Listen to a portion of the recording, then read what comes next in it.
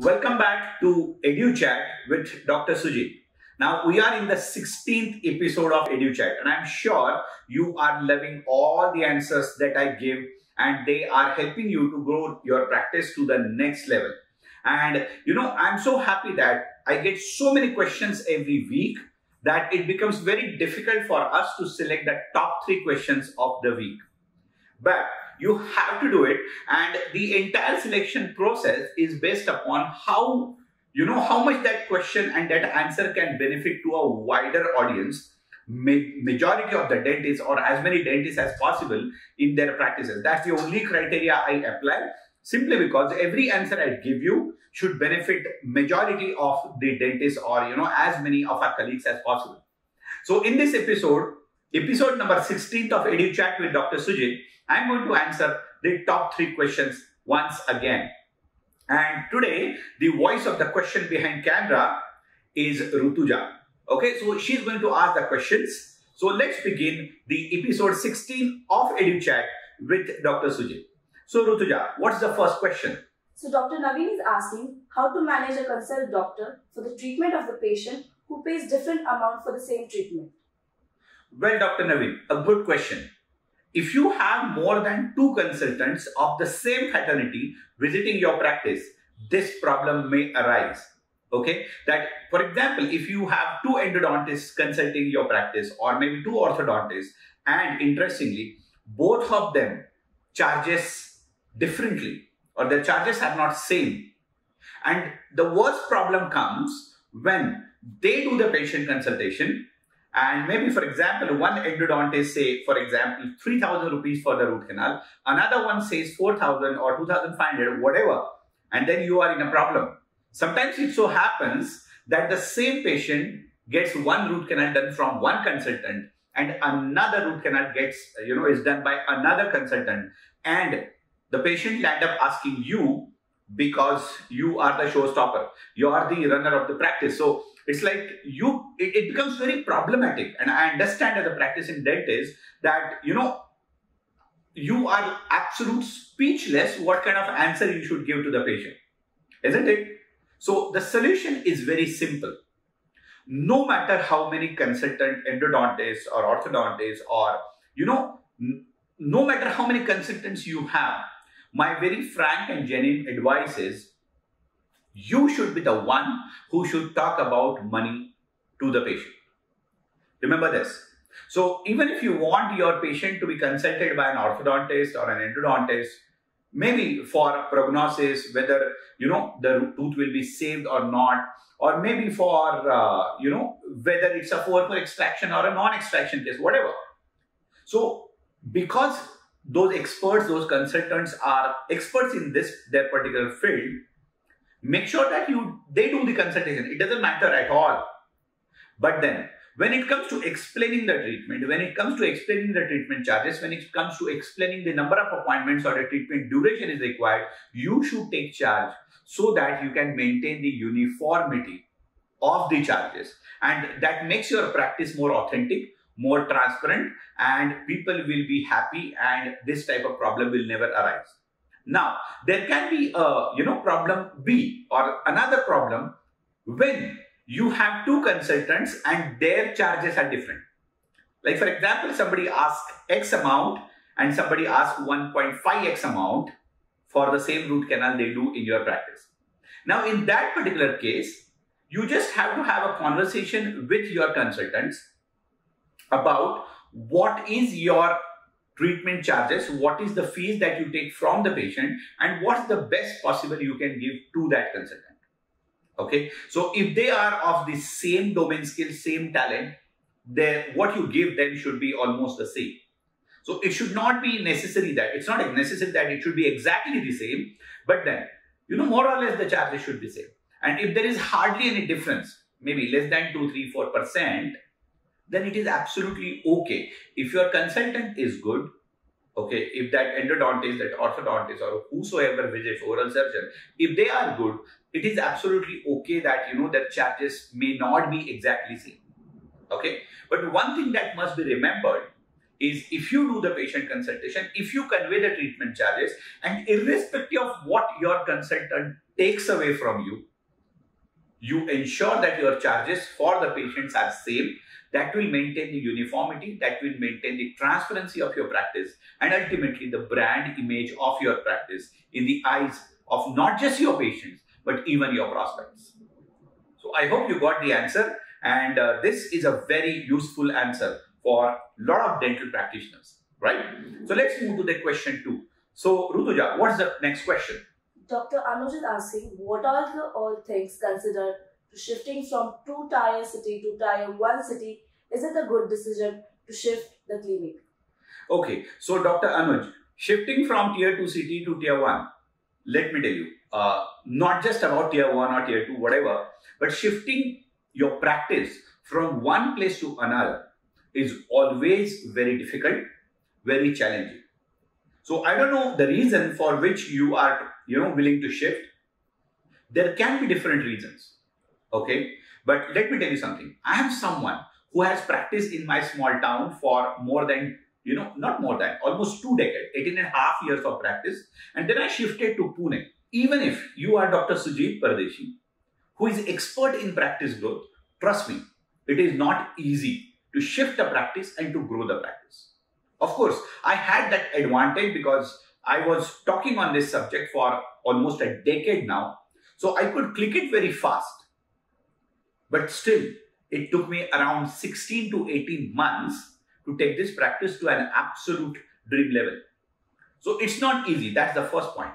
The second thing, see, if the motto of shifting, or if the reason behind shifting from one place to other is because your practice is not running well in one place, and that's why you are planning to shift to some other city or other, whatever.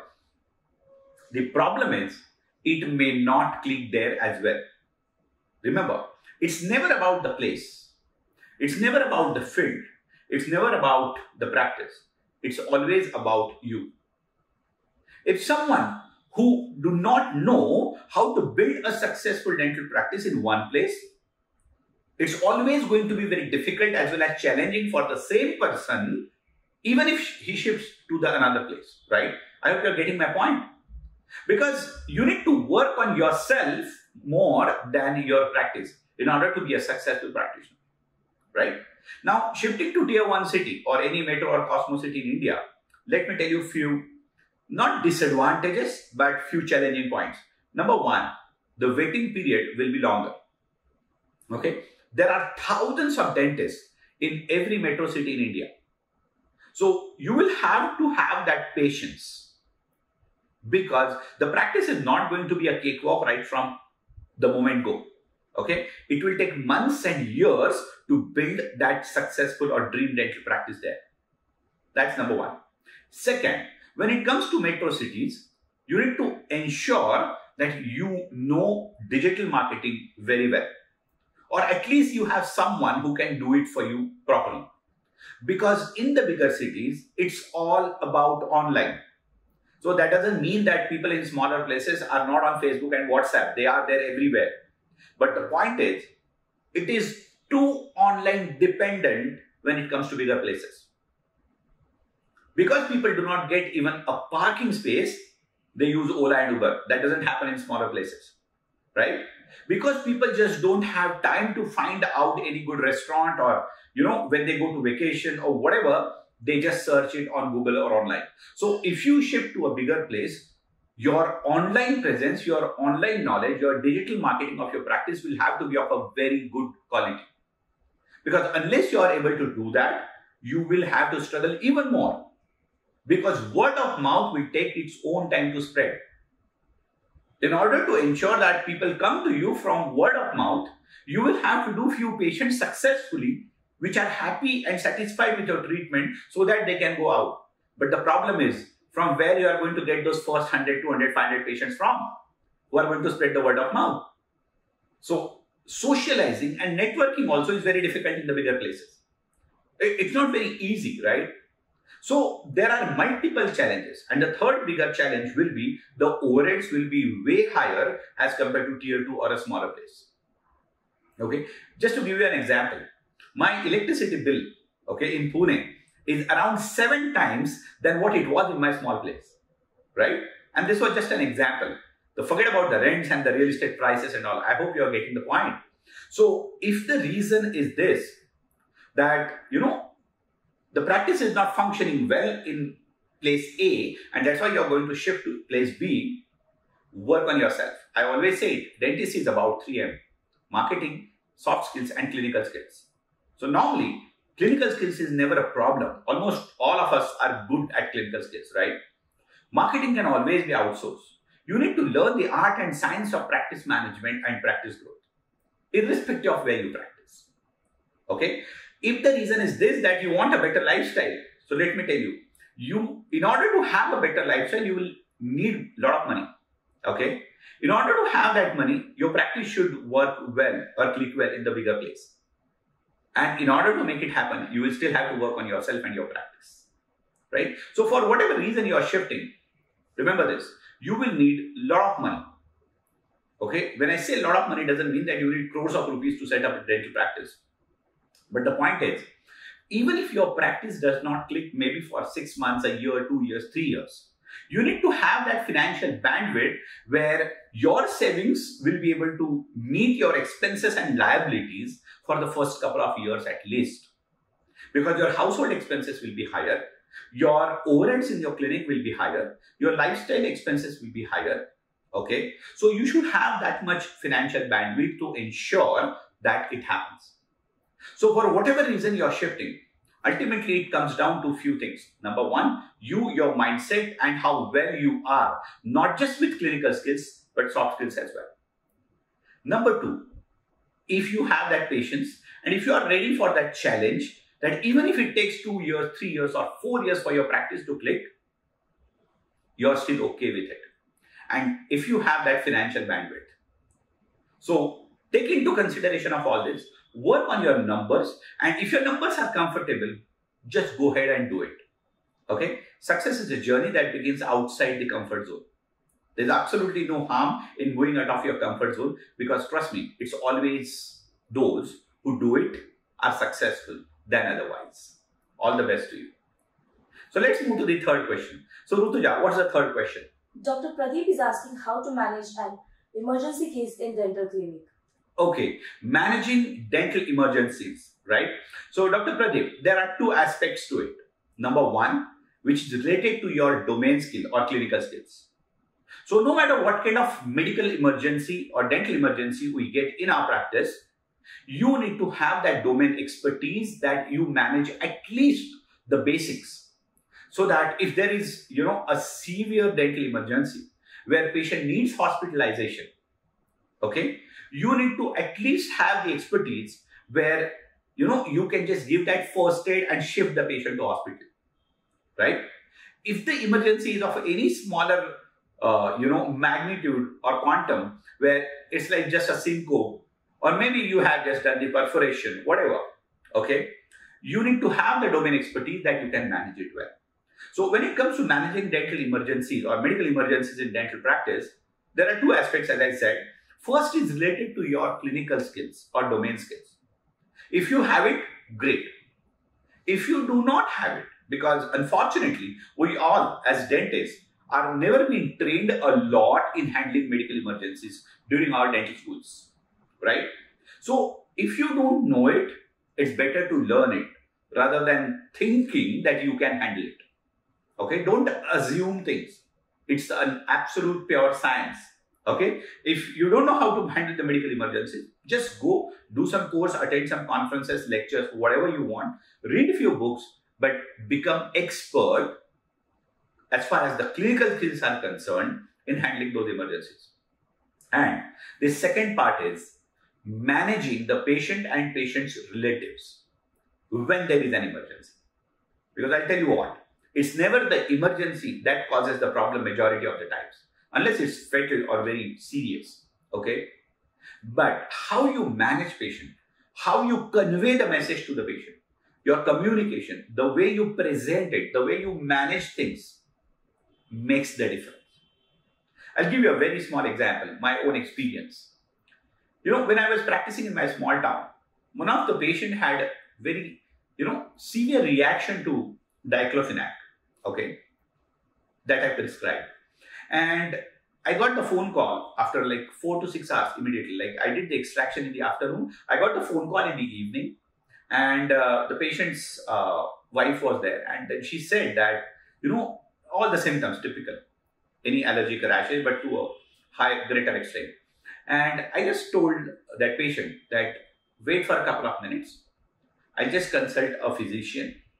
Okay, I'll talk to the physician and I'll get back to you.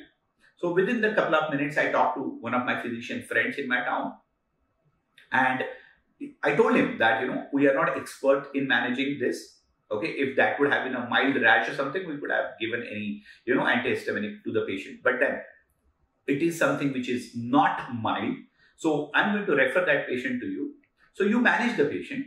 And if there is anything which you need from my side, just let me know. I called back the patient's wife and I told her that you go to Dr. XYZ and he will take care of the patient. So they went there. He, admitted the patient. He took care. In the evening, I called him if the patient is settled. The patient was stable, settled. And then I visited the patient in the hospital. And the problem was solved. It was not about money. It was not about, any kind of miscommunication, misunderstanding. And most importantly, it was not about the panic which you can get if you have, or if you land up in some kind of, this kind of circumstances. The point which I want to make here, I hope you got the point. How well you handle it. Okay, that's one aspect. And how well you handle it clinically, that's another aspect. So in order to handle, any kind of medical emergencies, you need to have the expertise in both of them. Again, they come back to soft skills as well as clinical skills, right? So a very good question. I like answering this, and I'm sure that, a whole majority of people who watch this video will get benefited from it. And that's why if you are watching this video, I want you to share this with at least 2, 3, 5 of your friends, because you never know, who is going to shift from tier 1 to tier 2 to tier 1 city, who is going to get the medical emergency, or who is going to have 2 consultants asking for 2 different charges for the same treatment from the same patients, right? I hope you enjoyed this episode of Educhat with Dr. Sujit. So before we come to the end of the episode 16, we need to select the best question. And in my opinion, the best question was the second question, okay? That it was about shifting from tier 1 to, tier 2 to tier 1 city. So this was the best question of the week. So Dr. Anuj, congratulations. You have won the copy of my international bestseller book, New Age Dentalpreneur, absolutely free of cost. So just hit an email to connect@sujitpardeshi.com and we'll be very glad to send you, a personally autographed copy to you. So with this, we come to the end of the 16th episode of Educhat with Dr. Sujit. Keep on asking questions. Keep on enjoying this. Share it with your friends and colleagues. Make sure that you subscribe to my YouTube channel. Hit the like button. Put your comments. Keep on asking questions and I'll be glad to answer them. I'll see you in the next episode. Thank you.